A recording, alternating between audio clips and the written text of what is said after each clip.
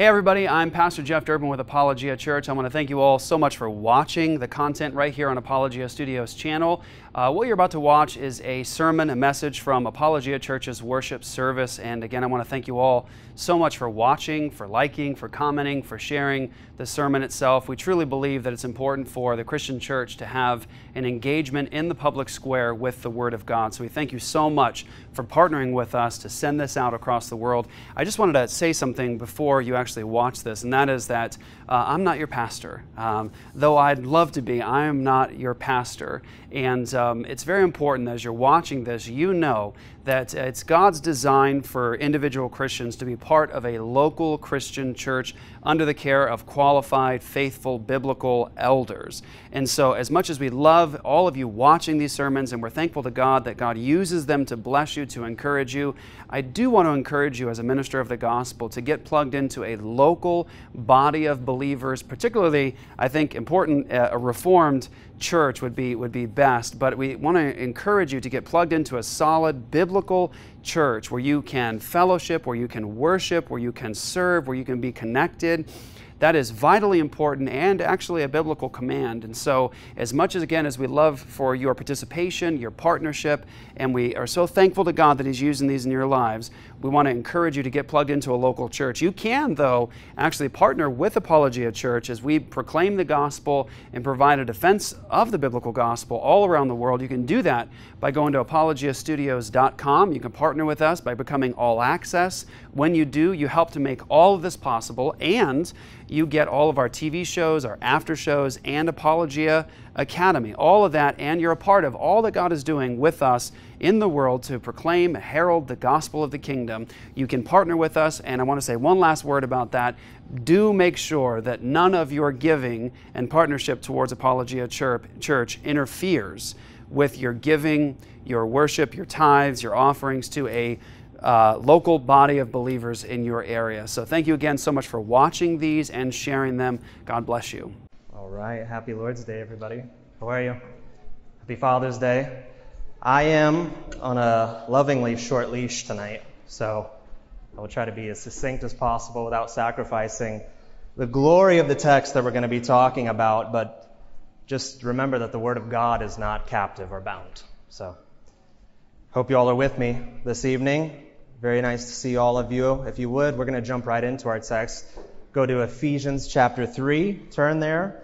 And really, I want to read the verse first, the section of Scripture that we're going to. And then I want to jump back in our time together and really give an adequate overview and a summary of what the Apostle Paul is saying in chapters 1 and 2. So that way, by the time we arrive in chapter 3, we can experience the full weight of glory that's staring us down in this. And hopefully, you'll be able to see, by the grace of the Spirit, what the basis for our hope is in the future, our confidence as we talk about where we're going, what our corporate identity is, what the basis for our certainty is in the victory of the future with the gospel. By God's grace, we'll see that in His Word tonight. How many of you believe that when these words are read in the presence of the church, especially gathered the corporate believers together, it is the very Word of God. It is God speaking this evening. That this is the tremendous privilege that we have been given as this body and local church, of course, but part of the global church, to be edified, to be equipped, to be encouraged by our God who still speaks to us through His Word today, because so much of what the early church in the first century was experiencing, the challenges, everything that they were going through, mirrors in so many ways what we're encountering today. So I'm very, very excited to present this text to you today. We're going to start reading in verse 1, just to give us some context here. Chapter 3. Hear now the words of the living and the true God. For this reason, I, Paul, a prisoner of Christ Jesus, on behalf of you Gentiles, assuming that you have heard of the stewardship of God's grace that was given to me for you, how the mystery was made known to me by revelation, as I have written briefly. When you read this, you can perceive my insight into the mystery of Christ, which was not made known to the sons of men in other generations, as it has now been revealed to his holy apostles and prophets by the Spirit. This mystery is that the Gentiles are fellow heirs, members of the same body, and partakers of the promise in Christ Jesus through the gospel. Of this gospel I was made a minister according to the gift of God's grace, which was given me by the working of his power. To me, though I am the very least of all the saints, this grace was given, to preach to the Gentiles the unsearchable riches of Christ, and to bring to light for everyone what is the plan of the mystery hidden for ages in God, who created all things, so that through the church the manifold wisdom of God might now be made known to the rulers and authorities in the heavenly places. Thus far as the reading of God's Word, let's pray together and ask the Lord to bless our time. Father, I just want to thank you, God. Thank you for this tremendous grace that you have given me to open your Word and hopefully, as you did on that day so many years ago, God, divide it into portions and feed your sheep. Lord, I thank you for this opportunity, God. We thank you, Lord, that we are able to know you, that we're able to call you our own, that you are our inheritance, that in you we have every reason not to be fearful for the future, but to be filled with genuine hope because of our calling in you, because of our inheritance, and because of the incomparably great power that you have exerted in Christ Jesus, and also in our lives by giving us everything that you have given to him, Lord. Thank you for your word today. Bless our time together. Holy Spirit, give us understanding and cause us to glory and worship in what we see today, Lord God. Thank you. In your name we pray. Amen. Central focus of the epistle to the Ephesians really centers around two great themes, and that is the reconciliation of all things, the cosmos, the universe, things in heaven, things on earth, in the person of Jesus Christ himself, and then also the uniting together of the people of God from the Jews and the Gentiles. But to suffice to say, all of things are summed up in the person of Jesus Christ, all things in heaven, things on earth. As Paul begins this in chapter 1, he starts talking about all of these many blessings that we've been given in Christ, right? And these are the things that as Christians, especially as Reformed Christians, we look at our election unto holiness. We look at being predestined for adoption as sons through Jesus Christ, all to the purpose of his will, to the praise of his glorious grace. God has given us this myriad of different blessings that we have in Christ, in the beloved, and this is where we go to. This is where we turn to when we're struggling with our faith, when the cares of this world are closing in upon us. We go to texts like Ephesians 1 to remind us of all that we have in Christ Jesus, everything that he has blessed us with, and all of these blessings are said to be found in the heavenly places. Key theme in the epistle to the Ephesians.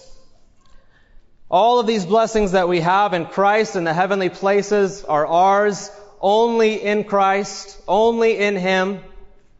That first section in Ephesians chapter 1 is a praise of thanksgiving to God, a barakah, a eulogia. It's a blessing to God the Father for what he's given us in Jesus Christ.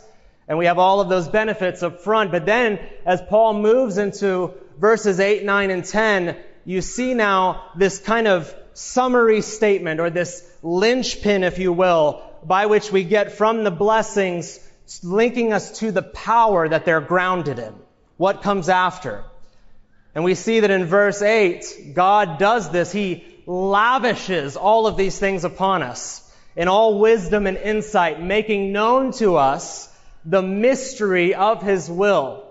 This mystery that Paul refers to over and over again, especially in the first few chapters, refers to something that was hidden in the past, in God's secret counsel, in his secret will, but now through the church and through the apostolic witness, He has chosen in this way to make it known to His people through the ministry of His Spirit. He's given us wisdom and insight, making known to us the mystery of His will according to His purpose, Paul says, which He set forth in Christ as a plan for the fullness of time to unite all things in Him, things in heaven and things on earth. And so really verse 9 and 10 are the key to unlocking where the epistle is going, what the direction that Paul is going in and what he's presenting to us. This mystery that heaven and earth are to be summed up in Christ. He's the one in whom God centers and reunites all of creation. Everything that was broken, everything, all of the hostile and alien elements of the universe that have been fragmented because of sin, because sin has crept in and destroyed everything.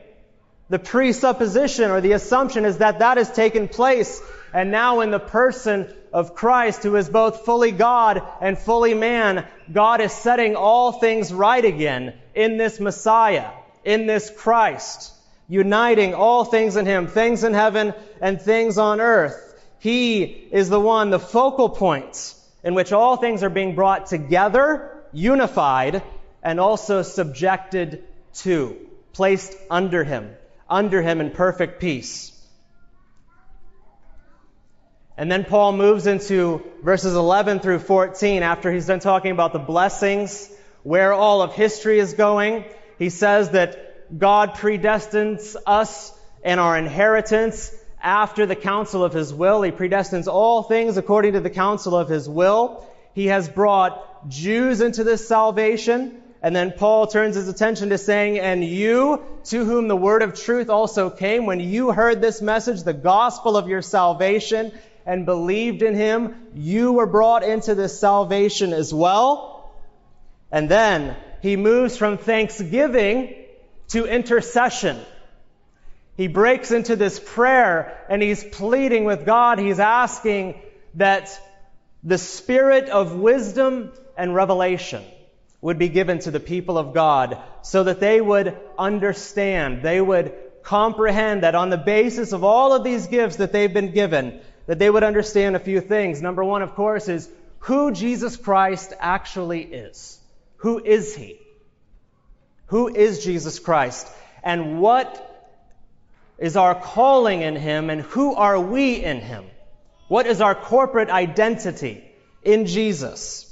Paul prays that we would know a few things, that we would understand the hope of our calling, our inheritance, the inheritance that is filled with the riches of Christ that are available to us, and then the incomparably great power that God has demonstrated and exerted when He raised Christ from the dead and seated Him at His right hand in the heavenly places, the same place where our blessings have been secured in verse 3. Our calling as God's image bearers is what Paul is concerned with us knowing. We'll come back to that because it's so critical to understanding where we're going to end up in chapter 3. But our inheritance, that he's praying that we would understand that we have in Christ, is really having to do with the scope of our jurisdiction, our authority, our ownership. Jesus says in Matthew chapter 5, the meek shall inherit the earth. Hebrews chapter 1 details how Christ is the heir of all things. He is the one who inherits all things.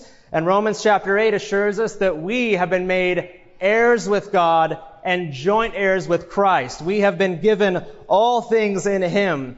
As the psalmist says, the Lord is my chosen portion and my cup. That word portion has to do with He's mine, He's my possession. He belongs to me and I belong to Him.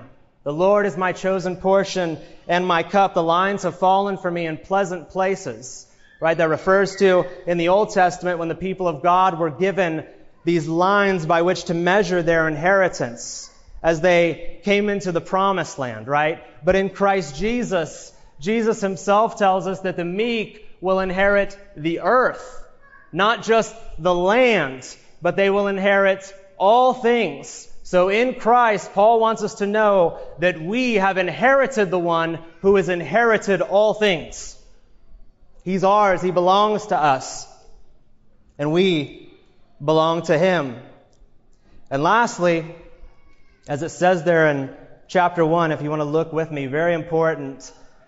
We hear the gospel preached this way so many times that the death, the burial, and the resurrection of Jesus, and amen, we say to that gospel because that is the truth. Without that, there is no gospel being proclaimed. But Paul's gospel and the unanimous witness of the New Testament writers is that Jesus has not only been raised from the dead, he has not only been resurrected, vindicating his sonship, by which his offering, his obedient life, his sacrificial death in our place have all been verified by God. They've been accepted. That work has been given the stamp of approval by God. But Paul says further that God demonstrated this greatness of his power, right? And he starts using all of these terms to describe where Christ is seated now. Arche, dunamis, exousia, rule, power, authority, and dominion. Christ has not only been raised from the dead, but he has been raised in his ascension and also sits now in his session, ruling and reigning over all things. This is the basis for all of the blessings that we have in chapter 1. All of these blessings, as we are seated with Christ in the heavenly places. And this would have been a tremendous encouragement for the first century church. The culture and really the spiritual climate in Ephesus was such that you had the temple Artemis, you had Greek mythology, you had a myriad of different spiritual influences and religiosity, magical arts, sorcery, all of these things that made the first century church begin to doubt the incomparably great power that they had in God because of Christ. They were doubting these things, and the Apostle Paul assures them, he reminds them, given the state that they live in, the spiritual climate in which they find themselves, there is no living title in heaven or on earth among the hostile heavenly powers and the heavenly places, the spiritual forces of darkness against which we do battle in this realm, or on earth. No earthly ruler has been given a title that is higher than the Messiah, the one who is seated on his throne. Paul says as much. He's been seated far above all rule and authority and power and dominion and above every name that is named, not only in this age, but also in the one to come. In verse 22, and he put all things under his feet and gave him its head over all things. To who? The church, which is his body, the fullness of him who fills all in all. Christ's position and our access to the power of heaven. Jesus is seated at the right hand of God, the supreme position of authority.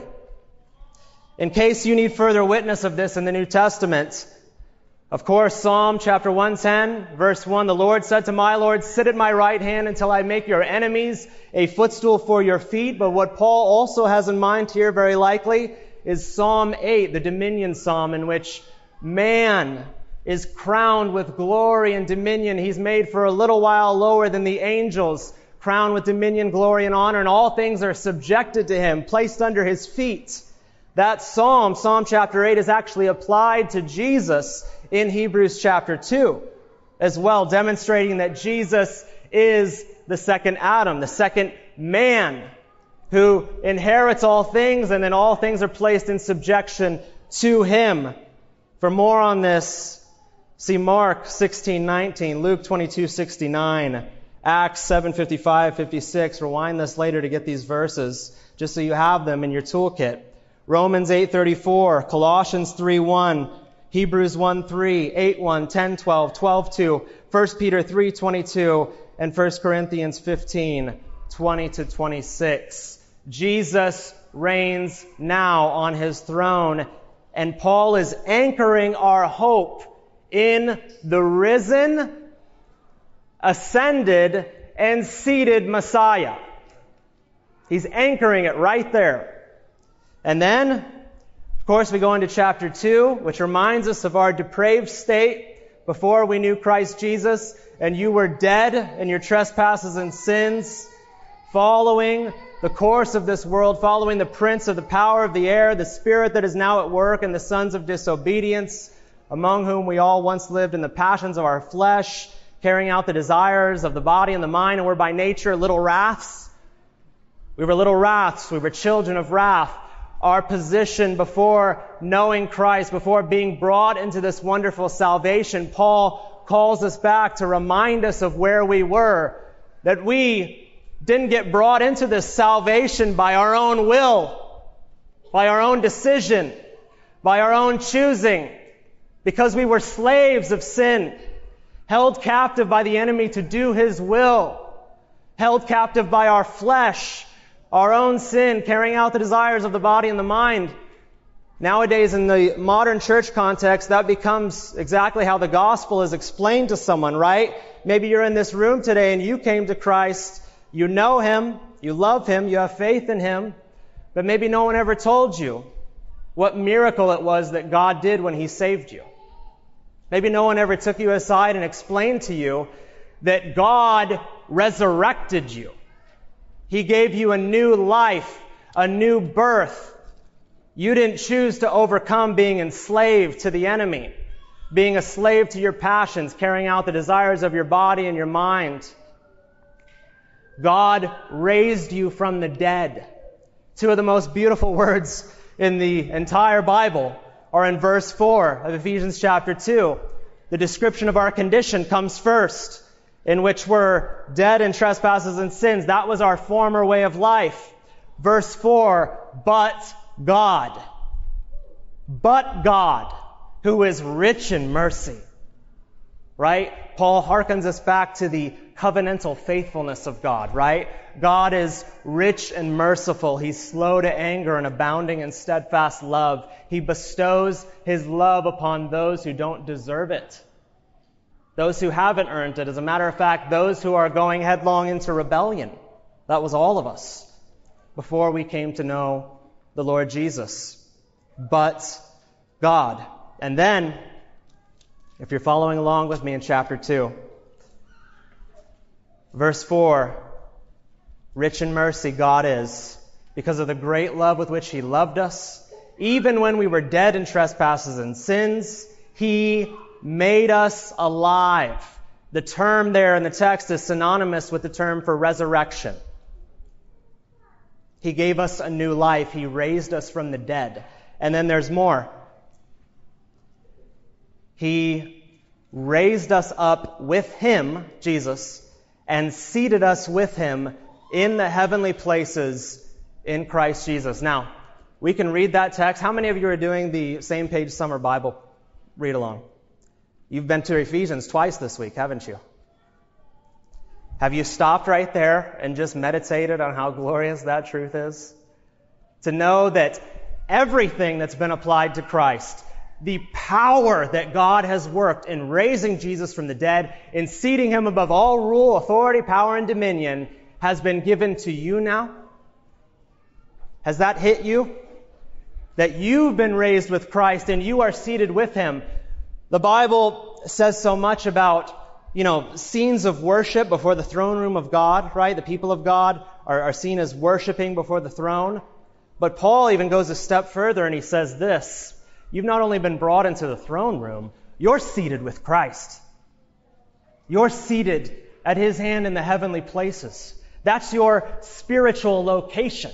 That's your, if I could use a sci-fi word, dimension. That's where you are. You're with Him in the heavenly places. And what's He doing? Reigning. Ruling. So what are you doing? Reigning and ruling with Him. The Bible says as much about this very thing.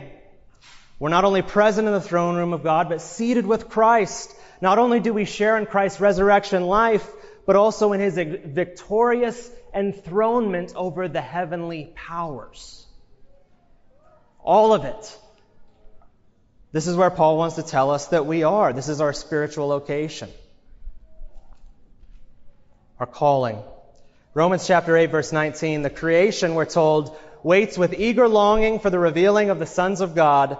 For the creation was subjected to futility, not willingly, but because of him who subjected it, in hope that the creation itself will be set free from its bondage to corruption and obtain the freedom of the glory of the children of God.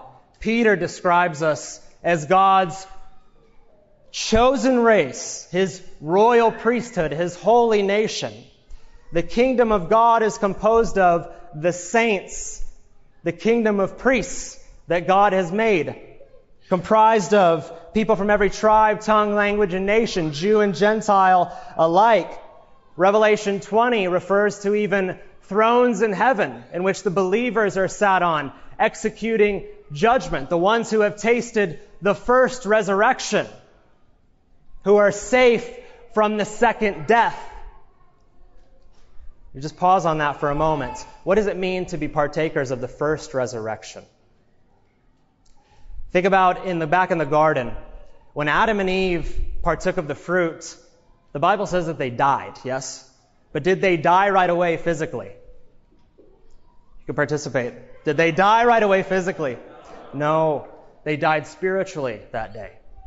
So in correlation to that, what is the first resurrection if not a spiritual one? That we have been raised from death to life. John 5:24. Truly, truly, I say to you, he who hears my voice and believes in him who sent me has eternal life and does not come into judgment, but is passed out of death and into life. And then just a few verses later, we're told about those in the tombs that will hear the voice of the Son of God and will be judged on the last day. We are partakers of the first resurrection, safe from the second death. Just a little side note there. And we are pictured in the Scriptures as reigning with Christ. Is that how you see yourself? And part of us, really, we can look at this and we can say, man, that sounds awfully arrogant. Sounds very presumptuous. Administrators of the world? Right? To the world. And it would be arrogant, it would be presumptuous if we were coming in our own authority. If we were announcing ourselves as world president, those seated with the highest potente, the sovereign rulers of the earth.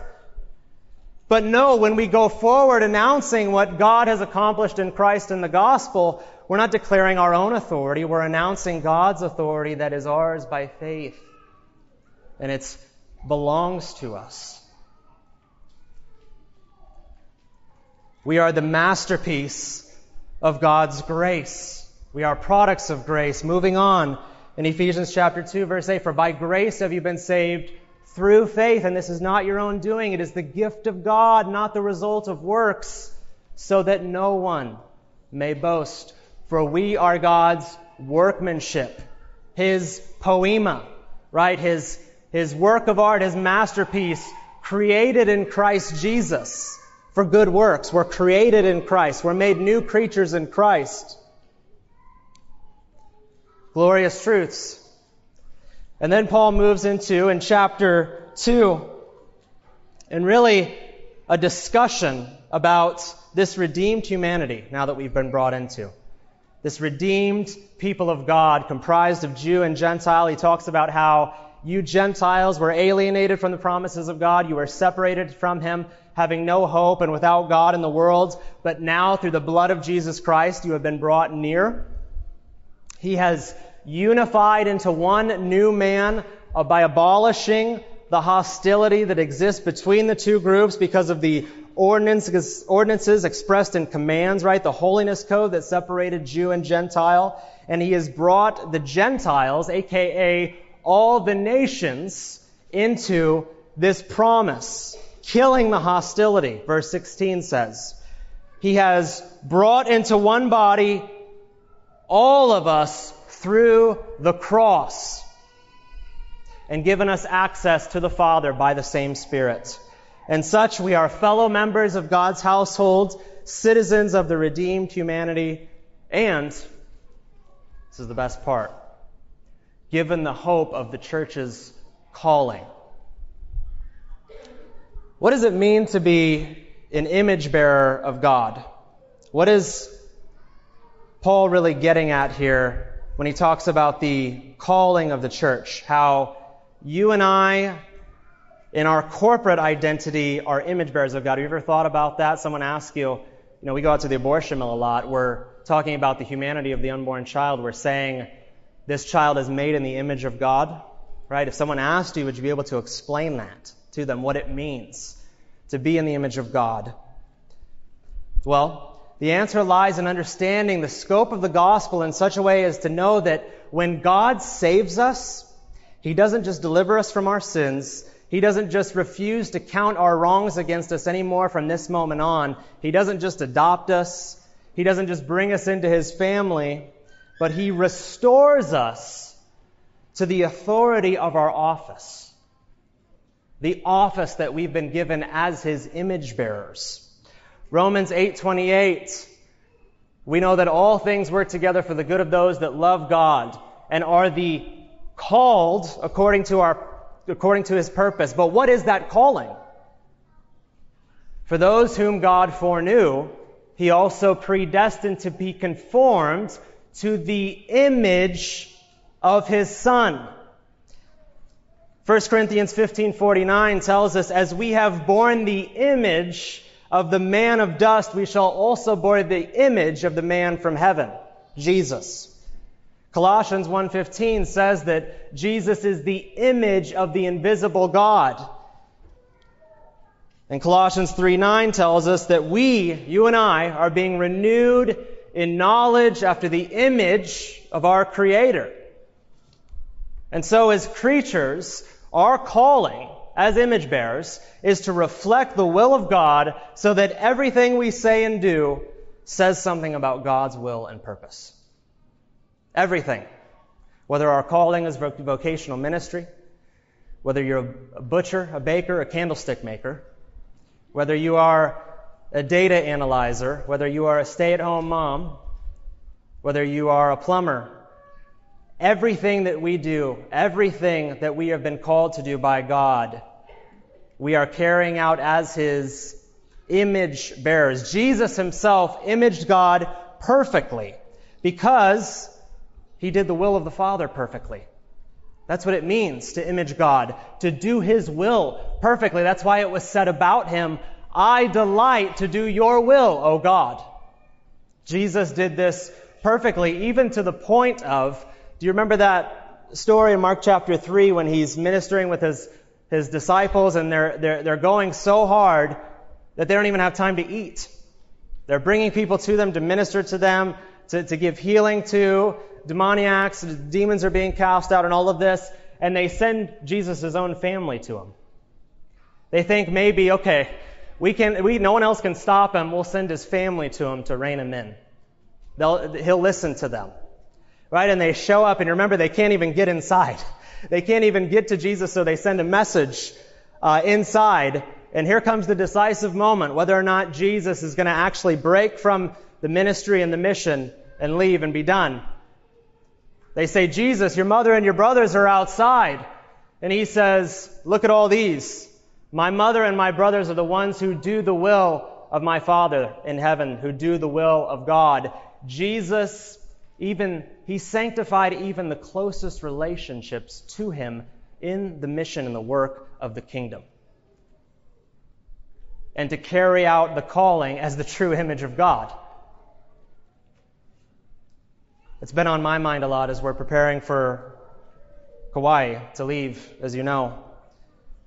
Imaging God accurately, because the Bible tells us that we will either image God correctly, according to the will and purpose of God, and display Him in our lives, or by the apostasy of our hearts, we will distort and pervert the image of God by the way that we live.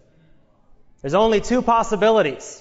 Either we are living faithfully as God's image bearers, or we are distorting and perverting the image of God by the way that we live, which, by the way, is the basis for us as the church to call men and women, Jew and Gentile, to repent of their sin and turn from dead works to serve a living God.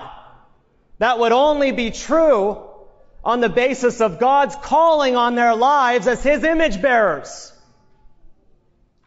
It's only true if they were made with a purpose to reflect their Maker, and by the apostasy of their hearts, they are rebelling against God. And that's why we have the license and the freedom and the authority and the power as those by God's grace whom He has redeemed to preach that message, repentance and faith in Jesus. Even the Imago Dei, where that phrase comes from, is an image that really has to do with coins, in which the image of a leading ruler was stamped on the coins, right? And it would be carried by his subject, by his ambassador, by his messenger to people. And that coin represented the ruler, right? The person carrying it, bearing the king's message, would represent his concerns and even his presence. We are God's ambassadors, promoting what He promotes to carry out His mission. This is what it means to be an image bearer of God. And we never image God more clearly than when we are obeying Him, than when we are being obedient to His calling in our lives. Something that I've been going through for the last couple months now. Just asking God to be clear about our place, especially on the island of Kauai. And it's amazing because after having actually taken the step in faith now and trusting God, we don't know how things are exactly going to look out there. We don't know exactly what the living situation is going to be. We don't understand how the full measure of our provision is going to be given to us. We don't understand how the church is going to grow. We don't understand how the conflict that exists now between us and those who live on the island that are angry with us is going to go. We don't foresee the full weight of all the spiritual attacks that we might come into contact with, as we already have. We don't see those things. But I do know now, having taken the step of faith, seen what God has provided, and trusting Him, not knowing everything and having all the answers yet, I do have more clarity now after having taken this step of faith, just an inch more. And isn't that amazing in our lives? You know, we're presented with all these decisions we have to make in life. What university we're going to go to? Should we buy or should we rent? Should we get married right this moment? All of these decisions that we're faced with in our lives that are good things. It's a choice between two wonderful things, either way. And so we come to God and we want Him to be clear. We want to ask Him, Lord, please be clear in this. Please be clear. I want to know Your will. I want to do it.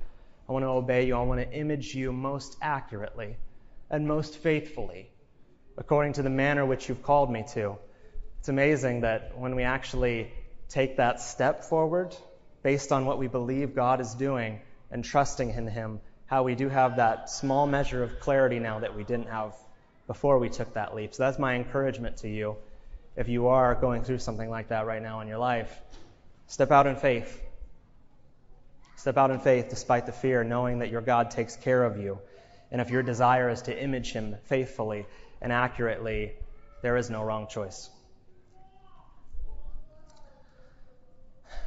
And so we go back to chapter 3. Chapter 3, after Paul has brought us through our benefits of our election, the power that's with Christ, us being seated with Him in the heavenly places, all things being reconciled to Jesus, put underneath His feet. What is the mechanism or the vehicle by which God's purposes come about in the world? That's the question. Or better yet, what is the purpose of our election? What were we elected to as the church, as God's called out and redeemed people? Because, you know, as image bearers of God, and as the true image bearer of God, Jesus saw all of life as being restored to the Father. And that took place by plundering the prison house of His adversary, Satan. Plundering the spoils of Satan. Jesus interprets His own ministry in the same way as plundering Satan's prison house. Luke chapter 11, verse 21, when a strong man fully armed guards his own palace, his goods are safe. But when one stronger than he attacks him and overcomes him, he takes away his armor in which he trusted and divides his spoil. You think about those the 12 disciples, they were called out for this very purpose. And even during their ministry, they run back to Jesus and they're ecstatic. Even the demons and the spirits are subject to us, right? They're excited. They're going back to the Lord with this authority that they have. And he tells them not to rejoice that the spirits are subject to them, but rejoice that their names are written in the book of life. But this authority and this calling that God gave to them, he has given to us. Paul has told us this by virtue of where our blessings are located, above every realm of authority, power, and dominion. Jesus came to destroy the works of the devil, John tells us in 1 John. Think about this even. In Isaiah chapter 53, how do we all know that passage traditionally? We know it as the passage of the Messiah, as presented as the suffering servant of God, right? He's pierced for our transgressions. He's crushed for our iniquities. The punishment that brought us peace was upon him, and by his wounds we are healed. But if you look forward, and even that prophecy about Jesus in verse 12, it says something phenomenal that I really think we just jump over sometimes. It says about him that he will divide the portion with the many as he divides the spoil with the strong.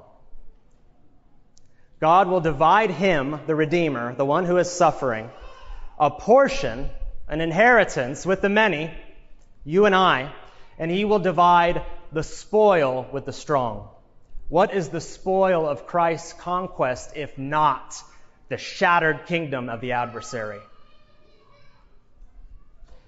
The Bible does not present Satan as an all-powerful foe, brothers and sisters. It presents him as a deposed enemy, as a defeated and vanquished adversary.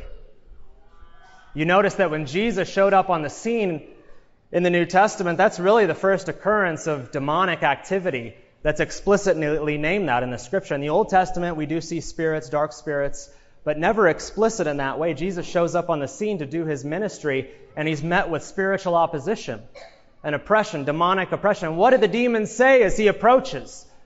What have you to do with us, O Son of God? Have you come to torment us before the appointed time? The arrival of the true and obedient and faithful imaging of God, the Son of God, caused the demons to cry out in terror by his very presence on the earth, because they understood that it was over, that there was no longer any stopping the progress of Christ's mission and the advancement of his kingdom. And that is the same authority and calling that God has given us. Colossians 2:14, it says about Jesus that he canceled the record of debt that stood against us with its legal demands. This he set aside, nailing it to the cross. He disarmed the rulers and authorities and put them to open shame by triumphing over them in him. And how could that be? The crucifixion was an instrument that was reserved for humiliation and making a public spectacle of traitors. But this text says that Jesus made a public spectacle of the rulers and the authorities in the heavenly places. How is that possible? When it looked like Jesus was suffering, dying, which he was, when it looked like he was losing, when the adversary was glorying over his mangled body on that cross as he hung there and bled and suffocated to death, celebrating, the Bible says that Jesus was actually winning.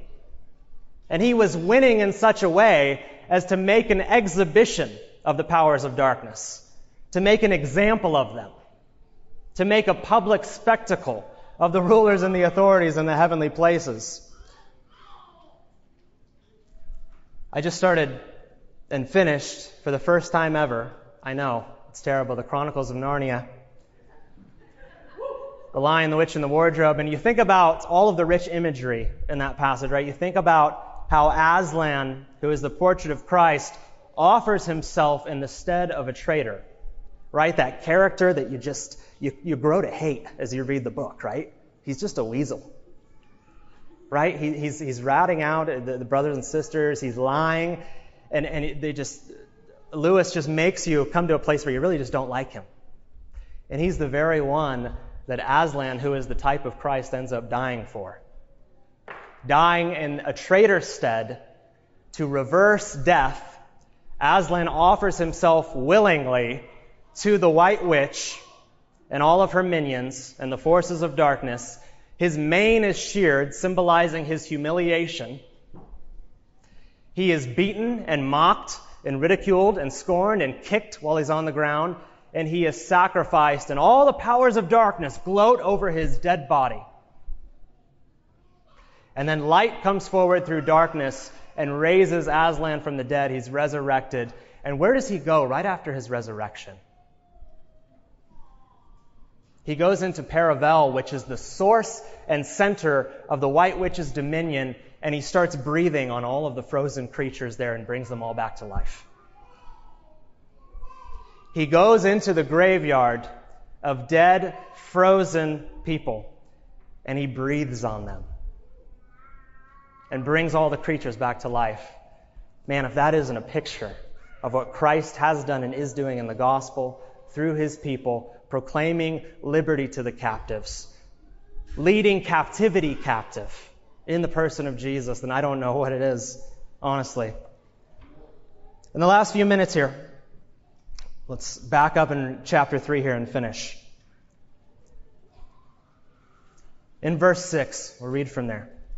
This mystery, again, the mystery referring to all things that have been hidden by God in the past in his secret counsel, but now that he's revealed to his church, and he's commissioned apostles like Paul to make this mystery known.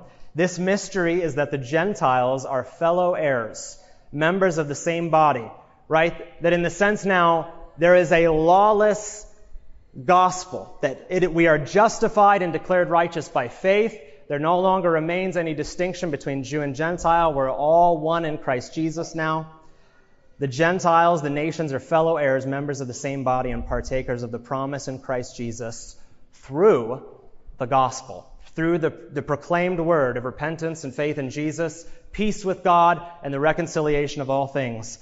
Paul says in verse 7, of this gospel I was made a minister according to the gift of God's grace, which was given me by the working of his power. Right? 3 times in that section of verses he says that this ministry that he's been given is a gift. Right? 3 times. It's a gift of God.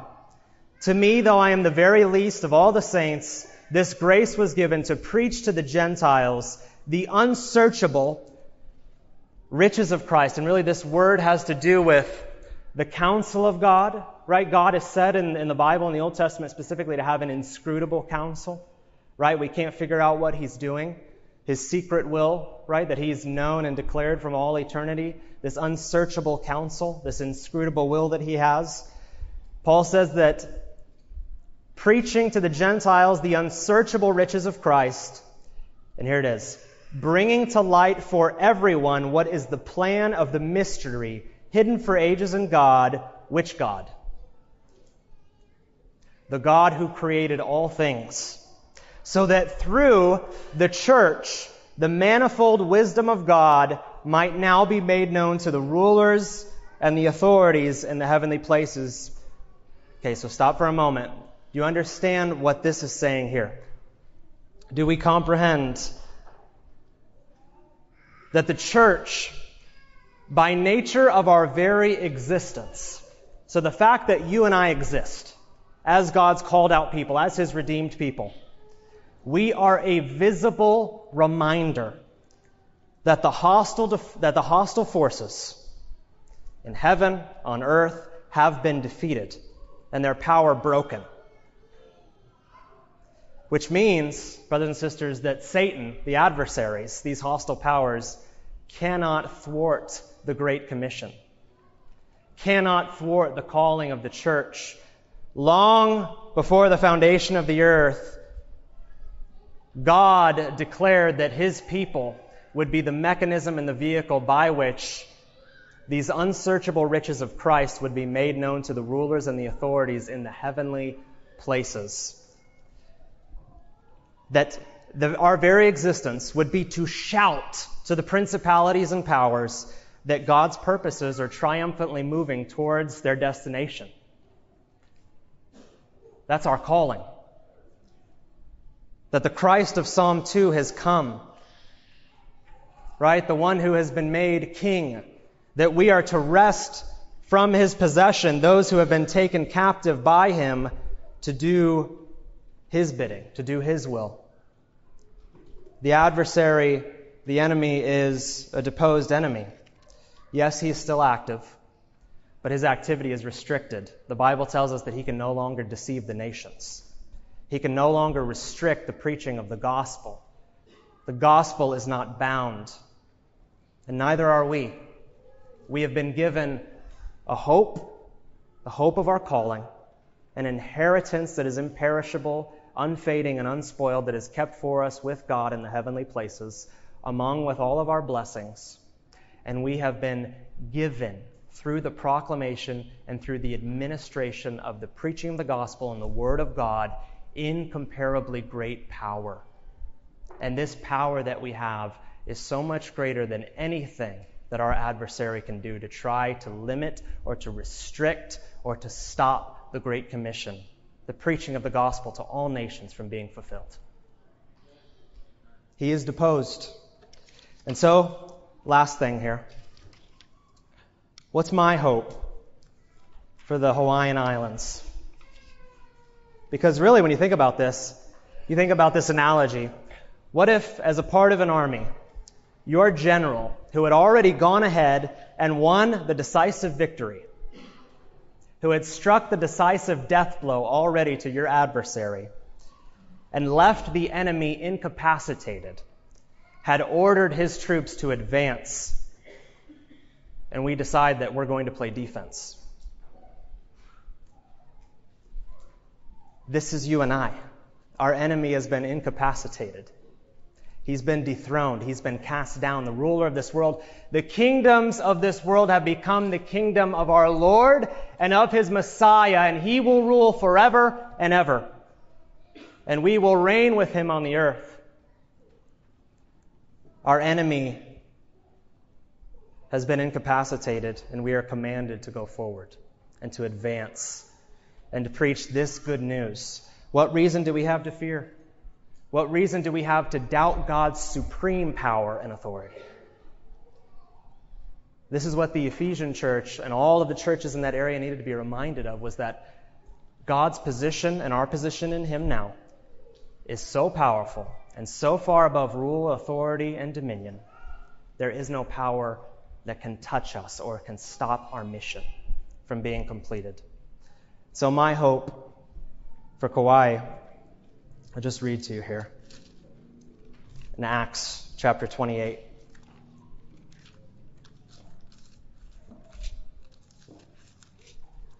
Acts chapter 28, right at the end of Acts, the last few verses here. Paul's already told us in Ephesians that all the peoples are coming to God. All the Gentiles, all the nations, they're coming. This is what he says at the end of Acts chapter 28, verse 28. Therefore, let it be known to you that this salvation of God has been sent to the Gentiles. They will listen. What is my hope for knowing the opposition that awaits us in Kauai, for knowing the spiritual forces of darkness in the heavenly places that know our names, that are hell-bent on making sure that the Great Commission is not fulfilled here, that those who are trying to poison the well against us right now, what is my hope? The nations will listen. They will hear, and they will come. Let's pray. Father, I want to thank you for the word that went out. God, all I can ask is that you're glorified and that your Spirit applies it to your people today, in their mind and in their hearts. Thank you for the opportunity again. Thank you for this office that you've given us as your image bearers, Lord God. Thank you that you've given us an inheritance that is eternal. You are our portion and our prize. We belong to you, and you are ours forever. And we thank you, God, for the incomparably great power that is available to your church through Christ Jesus because of where he is now, reigning, and because of where we find ourselves, reigning with him in the heavenly places. Let that basis be the source of our confidence in what you've called us to do, Lord God, to proclaim the unsearchable riches of Christ, to make known among the spiritual forces of darkness this light, God, all the riches of Christ, that this manifold wisdom of God, this tapestry of wisdom that you've woven together, that should be made known to these rulers and the authorities in the heavenly places, and nothing will stop us from that, God. We love you, and we thank you. In your name we pray. Amen.